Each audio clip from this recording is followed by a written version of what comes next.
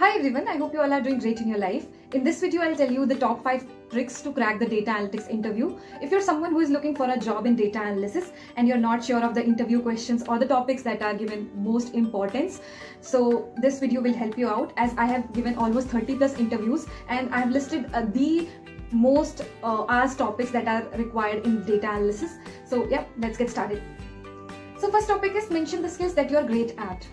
So this means that you need to make sure that you are only mentioning the skills that you are very good at, because the interviewer will scan your resume and will check all the skills that you have mentioned in your resume and will ask the question only on the skills that you have mentioned. So if you have mentioned the Python as your skill that you are very confident of, then the interviewer starts asking the basic question and you are not able to answer those questions. So this will give a very bad impression on the interviewer and this will increase your chances of not getting hired. So make sure to not mention a lot of skills just to impress the interviewer. Mention only those which you feel confident at.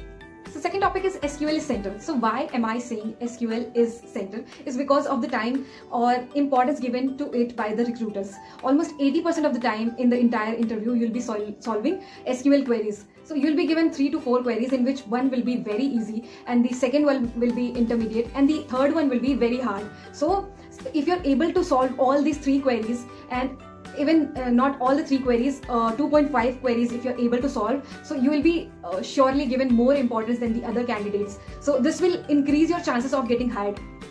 And talking about the queries that are asked is first one will be very basic, which is to retrieve data, and the second one would be depending on your proficiency on joins and group by having statements. So if you are able to use all those functions of SQL, then surely you will be given more importance. And then third query would be very hard and which will involve a lot of functions in it. So if you're able to solve all these 3 queries, I'm sure you're going to get hired. So another topic which is very favorite among the recruiters is advanced Excel, in which they will be asking questions on VLOOKUP, XLOOKUP, Power Query, pivot table, conditional formatting and many other things.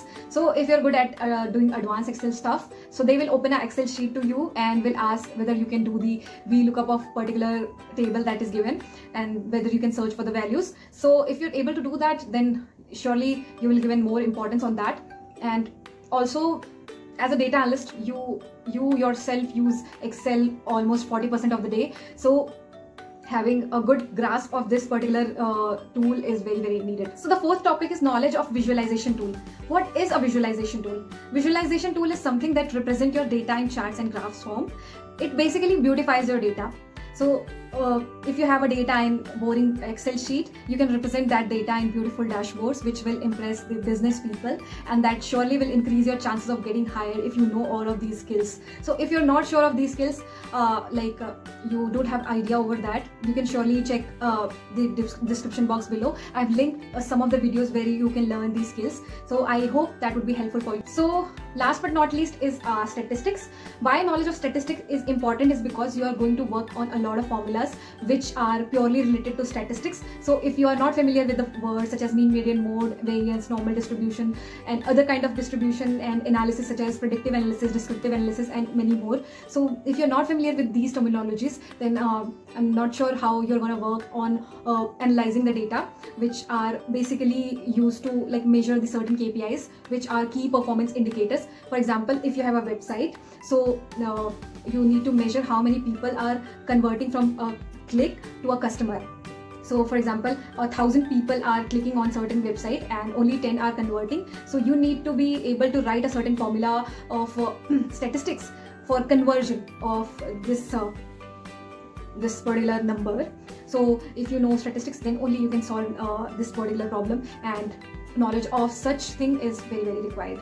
I hope I was able to help you out if you have a data analytics interview tomorrow. I think this would be helpful for you. If it is helpful for you, then please hit the like button and subscribe to my channel. Thank you very much for watching. Bye bye.